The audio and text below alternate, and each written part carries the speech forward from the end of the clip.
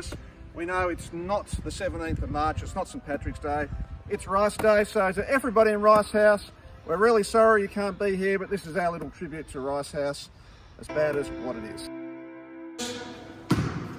Class of 2020, here you are in all your glory. We've got the image up here. Can't wait for you to be back, can't wait for you to be able to go, that's me, that's that, it's going to be fantastic when we see you back. Keep working hard though.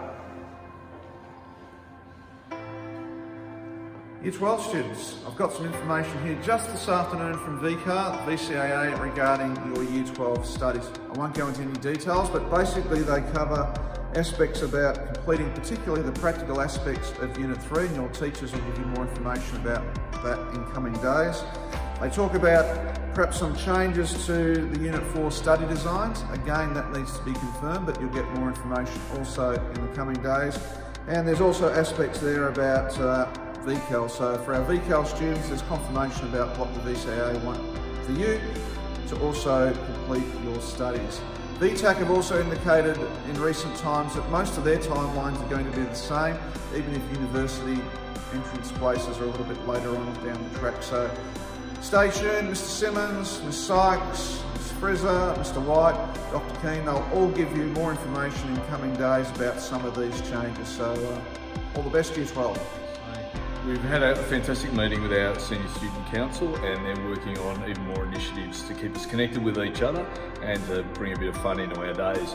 And they've given us some tremendous feedback too.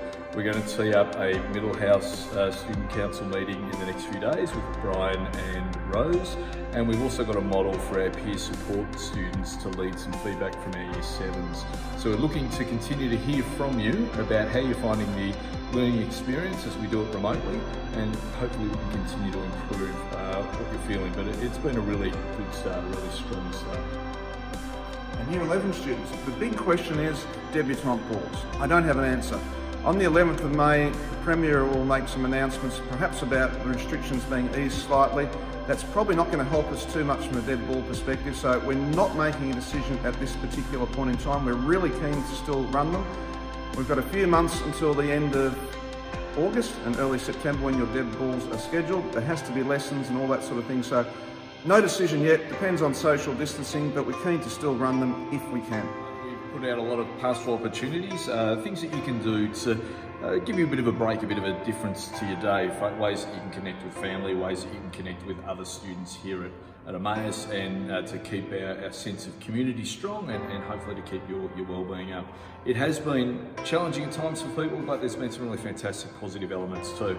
I was hearing from a pastoral teacher today about students of hers who are making Zoom time meetings to sit down and have lunch together and just chat about the day that they're having. What a fantastic way to stay connected with your friends, and that might be something that you look to do as well. Rolling. Latest news on the jackets is that it's full steam ahead and everything's progressing the way it should, so hopefully they beat you back to school.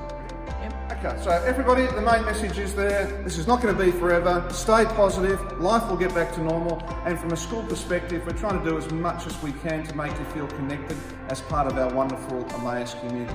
Hang tight, and we look forward to seeing you back here one day. Let's go and play some more soccer, Steve.